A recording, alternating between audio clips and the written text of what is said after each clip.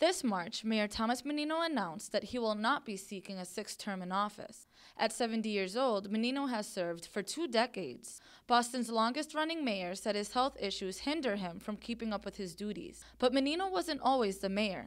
He was elected to city council in 1983, representing the 5th District. 10 years later, he became the president of the council. Later that same year, President Clinton appointed then-mayor Raymond Flynn to be the U.S. ambassador to the Vatican. The city charter makes the council president the acting mayor. So Menino took over until the November election when he officially gained the title.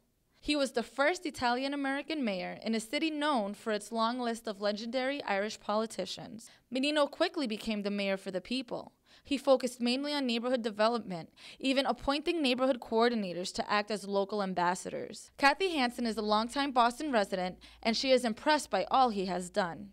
He's been a fantastic neighborhood mayor. I've moved away 4 years ago, but I come back every Halloween because this is such a great city.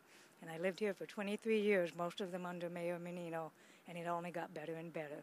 Menino is the co-chair of Mayors Against Guns, a group which works to keep illegal guns off the streets. He leads the organization with New York Mayor Michael Bloomberg. 7 years ago, they began with 15 mayors, but eventually grew to 900. 2 years ago, Menino made headlines by speaking out against Chick-fil-A restaurants opening in Boston after the company's owner openly opposed same-sex marriage. Along with gay rights, Menino was a strong supporter of environmental sustainability. I also believe that mayors have a responsibility to push the envelope to make sure we are reducing greenhouse gas emissions and preparing for climate change.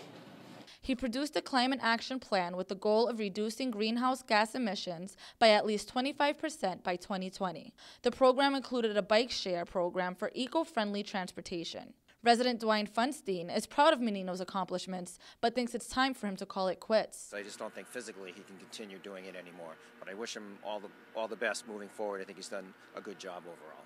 Last year, Menino faced a series of illnesses which left him hospitalized for 8 weeks. Nevertheless, Menino said he feels at peace with the condition in which he left Boston. Reporting for WEBN, I'm Jennifer Joy Sanchez.